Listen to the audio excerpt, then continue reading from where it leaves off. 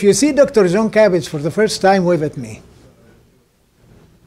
So come to know a new friend.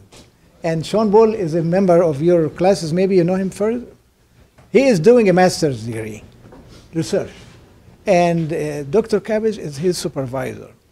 And they asked to get our input to their research, to his research. And I thought about having our hands on real research, like the mini proposal are doing, or like your CCK or capstone or whatever you are doing. So here is one of our colleagues doing this, and here the supervisor live, it's live, not somebody in Texas, they are here. And maybe you will benefit of this in the methods they are doing, in the documents they are using for their research that you can apply to your research. I hope you are open that they can use them, right? Oh, absolutely. I hope. So, and feel free to come and ask the supervisor about anything that you need in your work. We are all open as faculty to help everybody, even if not our classes. Without much ado, I'll give the podium and the microphone to Dr. Cabage and Shawn to tell us what they are doing, and we'll spend about 20, 30 minutes in doing this. I want you, say hi. Hi. Big one. Hi. To take benefit for your work from their work. So don't sit passive and see what are they doing. Take benefit, take ideas, as you said. So it wouldn't be a waste of time. See what I mean? So here is a microphone for my friend. I'll give you this. Thank you, Dr. Wahby. And thank you guys for being here tonight and helping us out with this research. We really do appreciate it. What we're trying to do is assess different ways of teaching, particularly in a trades, in using power equipment, power tools. What is the best way to teach people how to operate power tools and such safely? Now, how can you educate, doing that kind of thing? And for us, I'm particularly in a construction management type arena. For our, how do we train people effectively to do their tasks safely without getting hurt and that kind of thing? So what we've done is we've got 3 different teaching methodologies that we've asked 4 different classes of Dr. Wahby's to participate with us. And we're going to look at, and I'm going to let Shawn explain it to you in more detail, but we're looking at basically virtual reality. We're looking at using PowerPoint type lectures, and we're also looking at hands-on instruction to see what is the best way to teach people how to operate power tools that in a meaningful and effective way. And what we're going to do is we're going to give out. Shawn is giving out now a pre-test and a couple other things. I'll let him go into detail to test the knowledge that you have now. And then in this class, what we're going to go downstairs and do is do the actual in the lab, hands-on demonstration for that kind of training, and come back and do a post-test to see how well you have retained that information. So what we're going to do is compare this kind of instruction, and then another class did a virtual reality with a 360-degree, the virtual reality goggles with 360-degree cameras. But we had training in that fashion, and then a third class, and the other 2 classes did the traditional PowerPoint.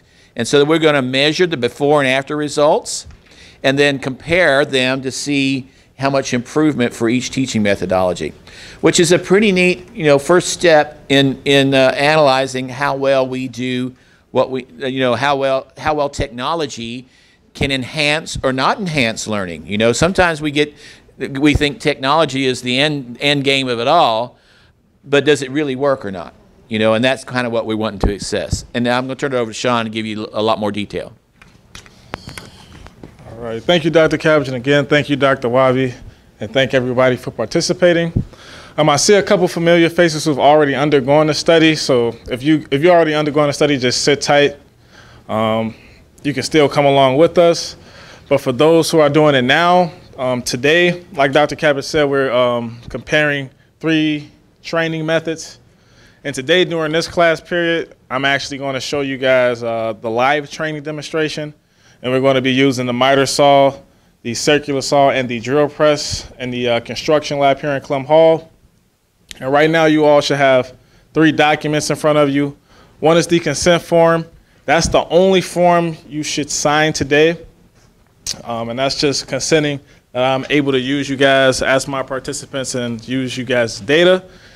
Afterwards, though, you don't have to put your name on anything. You don't have to put your name on the questionnaire, the pre-test, nor the post-test. Everything will remain anonymous. And so I'm going to give you guys about 10 minutes to fill that out. Yes, sir.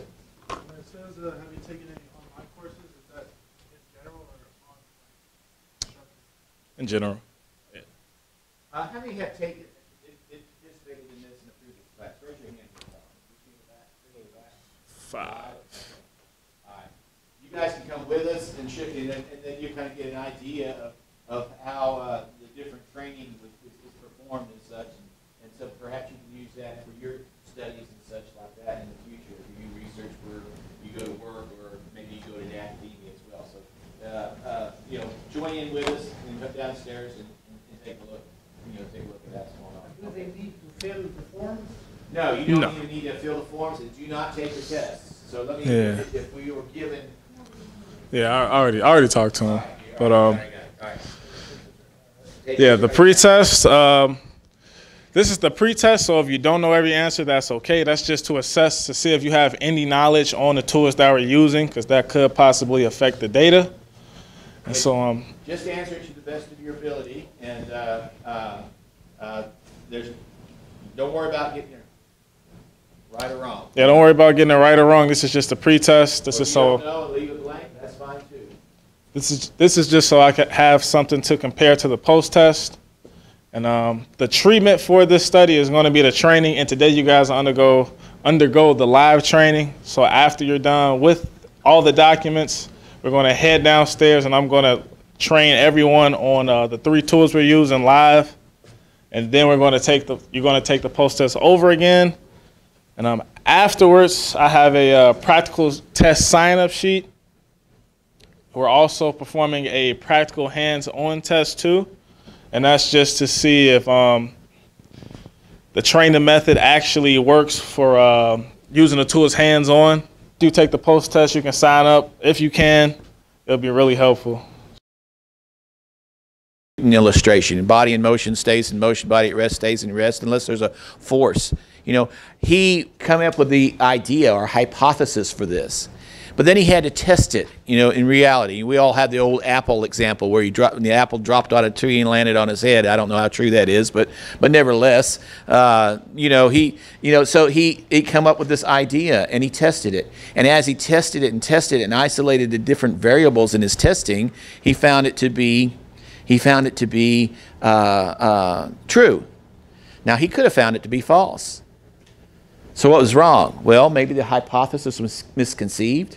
Maybe there's other variables that added to the influence of his test, or maybe he's just totally off base. But generally, researchers are curious people. They were really curious about the way things are and the way things can be and what's going on in the real world. And then the inventors take that research, the way things are, and try to manipulate it to create something better. And I think that to me is the fun thing about research. And I'm sorry to go on that. This is a research class, right, Dr. Wahby? Okay, so anyway, I like doing research myself because I think the only way to improve the body of knowledge that we have in society right now is for each and every one of us to ask questions. To take that leap of faith that Dr. Cheney was asking about, and to progress society in a positive way. We're going to go over a little bit of identification. This right here is called the chuck. This is where the drill bit is placed. There's an opening at the bottom. The chuck has 3 holes. There's one here, one around the back, and one here. This right here is called the chuck key. This is used to actually tighten the chuck once the drill bit is placed inside. And as you can see, the bit is already in there, but if I unloosen one of the holes right here, the drill bit's going to fall out. Usually, you'll want to tighten all 3 holes with the chuck key just to make sure that the drill bit is secure. All right, now the drill bit is secure. And you just want to put the chuck key back This right here is the down feed handles, and that just feeds the drill bit into your material. Right here are the power switches, start and stop, clearly labeled. Right here, this is called the table crank handle. This lowers and raises the table, as you can see.